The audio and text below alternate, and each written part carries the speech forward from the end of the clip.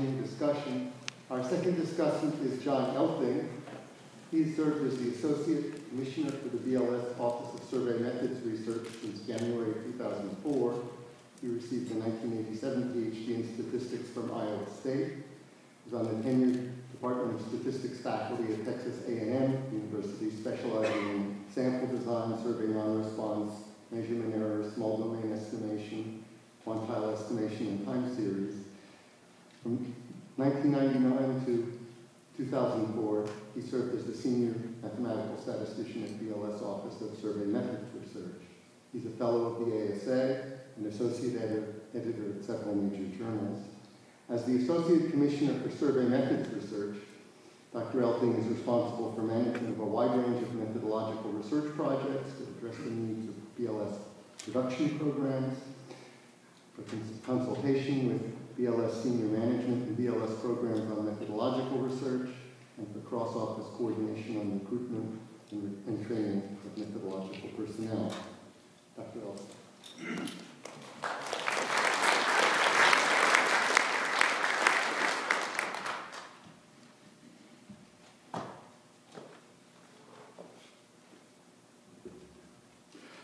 Thanks very much, Ed.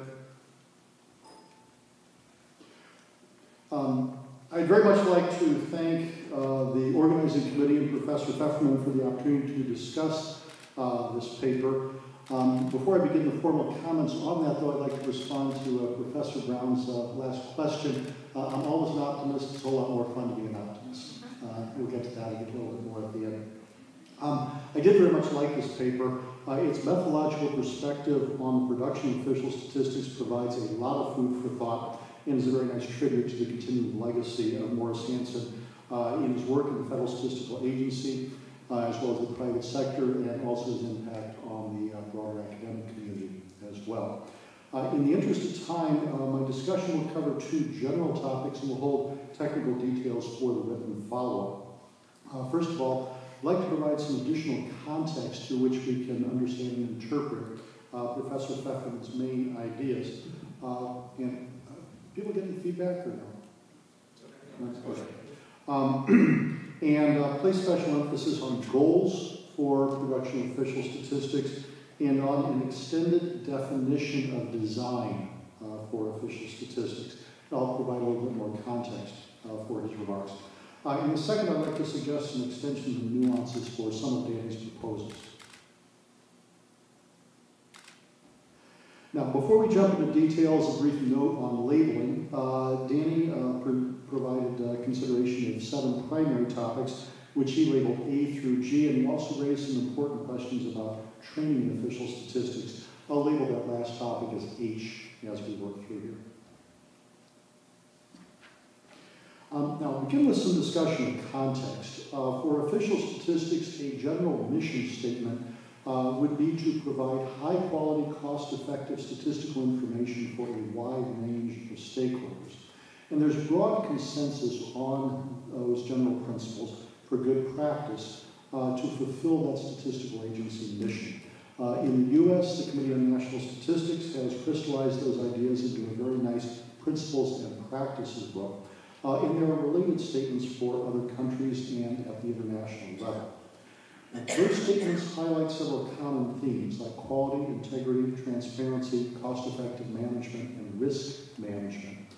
And the remainder of this discussion is going to summarize those themes with the term balance of quality, cost, and risk, or in some cases maybe shorter form, simply performance. That's what we mean by those terms here. Now, living up to those general principles is never easy, and I'll highlight 6 challenges for official statistics that are especially relevant to the ideas that are presented here by Professor Pfefferman. First of all, we need to have a clear understanding of the information that we're trying to provide to our data users, our customers, what's really of the greatest value to them. And second, we need to take a careful look at the ways in which our profile of quality, cost, and risk for a given set of statistical products will align with those data users' needs and also align with sustainable revenue streams. So in fact, we can continue to produce those types of estimates on a regular basis. Third, our official statistics have many of the characteristics of so-called public goods. as defined in the formal economic literature. And consequently, we need to recognize that our stakeholders' needs are often very heterogeneous and may not be fully articulated. One of the major tasks for statistical agencies in the U.S. and elsewhere is, in fact, to try to understand as much about those heterogeneous needs as possible and understand the particular segments of those needs that we can truly meet. In addition, Danny referred to this briefly, but we see this a great deal in the United States and quite a number of other countries as well. Cost and resource issues have very important practical effects on the ways in which we meet our stakeholders' information needs. For example, high-quality statistical work requires very intensive investments in human capital and other forms of intangible capital, and that in turn often involves fixed costs. This ties in with Danny's last topic, age especially. In addition, operational constraints often dominate our efforts to optimize the balance of quality cost, optimize the balance of quality, cost, and risk. And as a result of that, when we look at statistical agency decision processes about the types of products they'll try to produce and how they go about producing them, often what we find is that their decision processes look like minimax or status pricing as opposed to formal optimization as such, despite the fact that our formal developments that we have in mathematical statistics, for example, developing types of estimation methods Danny described earlier, tend to be focused and framed in an optimization setting. Now, that gives us a little context on the goals of official statistics. In addition, it can be useful to think about Danny's 8 topics in the context of a 4-dimensional expanded definition of design of an official statistics system. Those dimensions for this discussion will include both user needs and methodology, as well as production systems and management. And as indicated in this slide, each of these dimensions intersects with one or more of Danny's topics. Now, there's a fairly broad consensus that all 4 of those dimensions are important for official statistics. That's the easy part. The hard part comes when an agency works through very complex trade-offs and interactions among these factors, and then reaches decisions about exactly what to do with each of Danny's 8 topics. Now, to explore these trade-offs, I believe it's useful to consider a schematic model. And I'll emphasize the word schematic here. As a practical matter, it would be very unlikely to have the empirical information available to comprehensively estimate the parameters of the models that we'll discuss. But at a conceptual level, I believe that this model can provide some useful structure for discussion of Danny's topics. Specifically, suppose we have a design vector, X, that contains separate subvectors that represent decisions that an agency will make regarding our 4 dimensions of design. Again, evaluation of user needs, methodology, systems, and general management. In addition, let's suppose that we have a related vector, we'll call it Z, that represents uncontrolled aspects of the operating environment for our agencies. In some sense, we can think about Z as a form of metadata or paradata. Then for each of our multidimensional performance criteria, again, quality, cost, and risk, we could consider defining a performance surface that is somewhat analogous to a response surface that we see in engineering. For example, if one of our dimensions of data quality Q is the mean squared error of a key estimator, as Danny was referring to in this discussion of small area work, then based on an appropriate transformation T of that quality measure, we can think about that transformation as being approximated by a function of certain main effects and interactions of the dominant design and environmental factors that we can measure, in some cases, control. A relatively simple version of this, that in fact goes back to the Hansen et al. 1953 book. Our models are approximations for approximate variances as functions of sample size as well as weighted effects and other design factors. In addition, we can consider approximate surfaces for the other performance criteria, again, cost, risk, and stakeholder utility. That brings us back to the ideas that Danny proposed earlier in each of the 7 methodological topics, A through G. Each of those is very interesting in its own, and when we think about his ideas and about the ways in which we can target or apply those ideas to a particular application setting, we need to get some sense of the ways in which they can help us to improve aspects of our balance of cost, quality, and risk. In some cases, the effects of one or more of his proposed methodological procedures may in some sense be additive, at least locally, in the sense that we can assess the potential improvements that we might attain in a way that is largely independent of the context defined by the other factors like our user needs, our systems, and our management. In other cases, though, we may see very strong interactions among the methodological factors and the other design factors. Consequently, the potential improvements from his methodological proposals may be in some sense much more conditional. We need to understand an awful lot about the other features of our production system before we can understand the prospective impact that his ideas would have. And that gives a very nice reinforcement to the importance of empirical testing in his proposals that he emphasized a number of points in his slides in his paper. In addition, statistical agencies often encounter operational risk, essentially a form of slippage from the nominal settings of some of their design subfactors. And developing appropriate robustness of that against that type of operational risk or slippage can involve some very complex theoretical and empirical work. I was thinking about that especially when we were seeing Danny's last comments about the importance of topic H, university training, especially at a very deep level, both in terms of theoretical and empirical development. So that provides some general context for Danny's 8 topics centered on agency goals and on general ideas of design. And I'll suggest some extension of nuances for some of the ideas that he presented in those 8 areas. First of all, for areas A and B on big data and computing, Danny's comment on bigger and digger resonated especially with me. It's very consistent with a lot of other authors' suggestion that alternative data sources could constitute a so-called disruptive technology, which in turn has led to a very wide range of opinions amongst many stakeholders. In some cases, we hear stakeholders view some of these comments as essentially a form of hype. In other cases, they say, no, we better take this very, very seriously. I think, in fact, that the really interesting story with this is something that Danny had pointed to in a number of places in his presentation today and in his paper, which is that the really interesting action is down at a somewhat finer level, when we go from a very broad picture to looking at more specific particular cases and the value we may be able to deliver at that more specific level.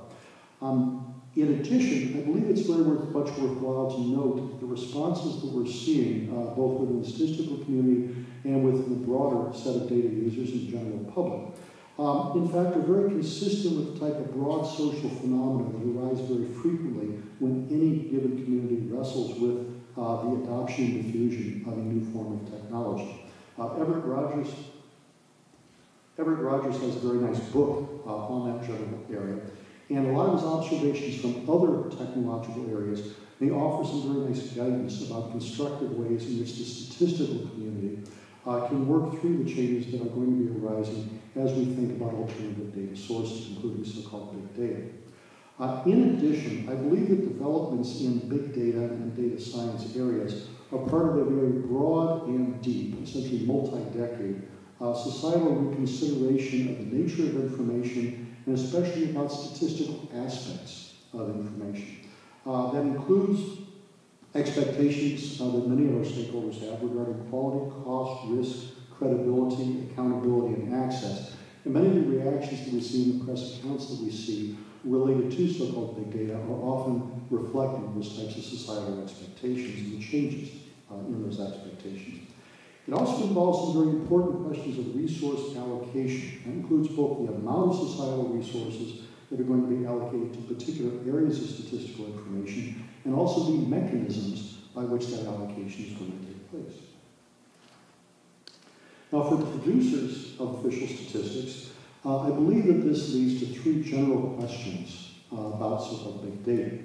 And Professor Pfefferman's presentation today contributes some very important answers for each of these questions. First of all, we need to ask about what may change based on the emergence of big data. That includes the changes in the expectations of some of our stakeholders, as I described a moment ago. And it also involves important changes in the performance surfaces, again, the surfaces of the schematic models that I was suggesting a moment ago, for quality, cost, and risk. For example, Danny talked about modeling for small area estimation. It's essentially replacing labor costs for direct data collection to some degree with intangible capital investments in modeling and model evaluation. In addition, Danny placed a very strong emphasis, both in the slides and this paper, on the importance of model validation. That's essentially a crucial step in reducing the component's risk related to model failure. Again, he's suggesting by taking certain actions, we can in fact modify that type of risk surface I was referring to a moment ago. Now, similar comments apply to many of the other areas that Danny highlighted in his topics C through G. In particular, I'd emphasize here the general idea of record linkage and the emphasis that he placed on that as being one that is especially important, is going to continue to be especially important for us as we wrestle with a number of these areas. I'd also highlight his note or comments about the special appeal we may see for certain sources that may provide measurements that are very difficult or impossible for us to obtain with standard sample survey methods. Now that's the first question. What in fact has changed? The second question is what stays the same? And here the answer, I believe, would center on core institutional values like quality, integrity, transparency, credibility, and cost effectiveness. Core institutional values that I referred to a moment ago. And those core values provide, I believe, a very useful framework through which we can evaluate the prospective benefits and pitfalls in the use of so-called big data or alternative data sources. For example, a standard multi-dimensional definition of data quality involving relevance, accuracy, timeliness, and so on extends very naturally to non-survey sources. To take one case, the accuracy component fits with the population coverage issues and the microdata typology that Danny highlighted. Similarly, the accuracy and relevance components provide some traction for our evaluating stakeholder value that we provide through more refined temporal and cross-sectional data. It applies to so-called big data areas, also applies to some of Danny's comments about geospatial data as well. And the third question that our agencies need to deal with centers on extensions of current concepts, theory, and methodology to address new data sources.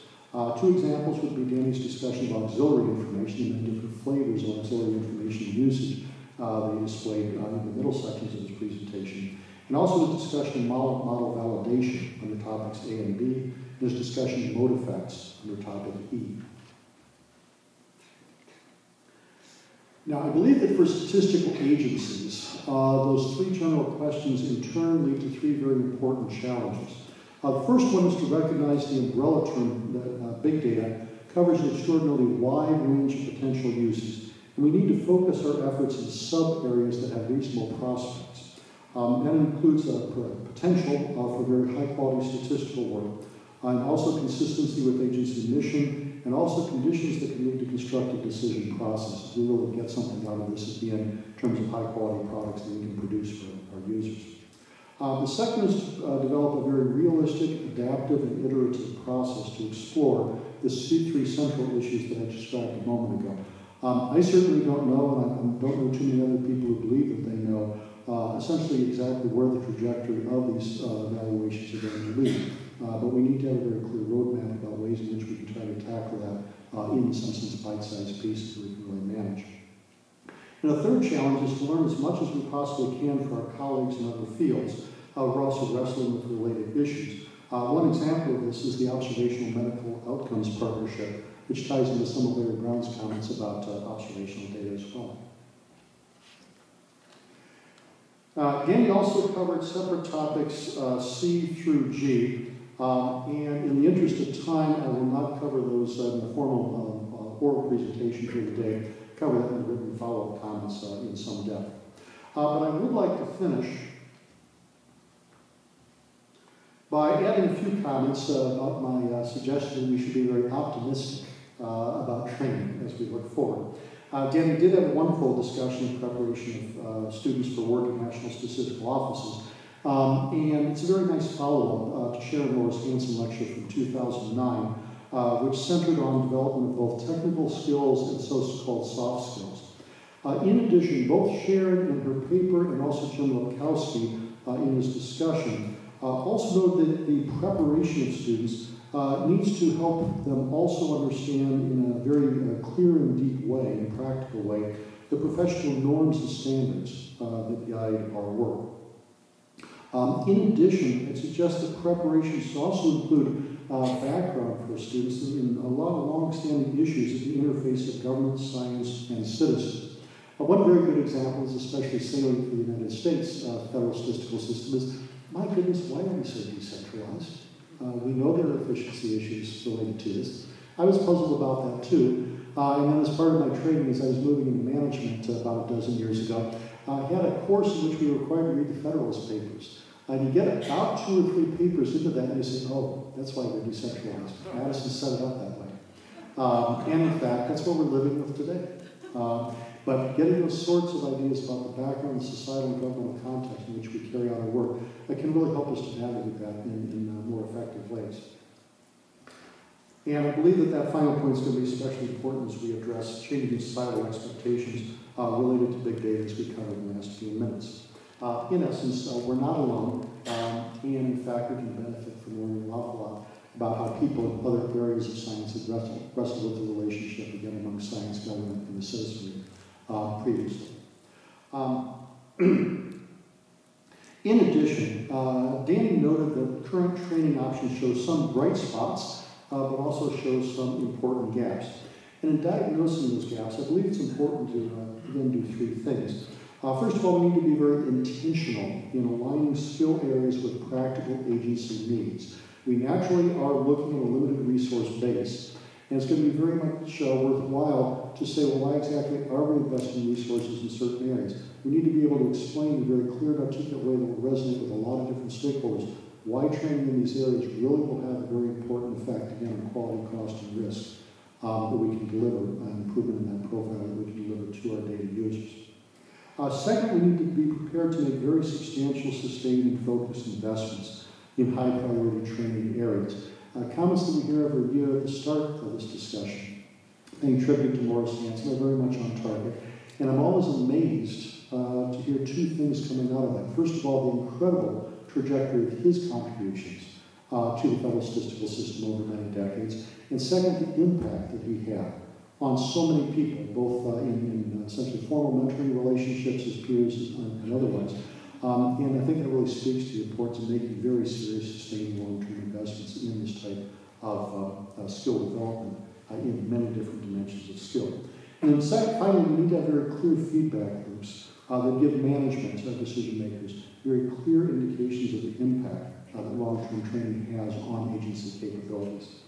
So in closing, Professor Pfeffman has presented a very nice paper, very appropriate and very productive contribution to the tradition of the Hansen Memorial Lectures.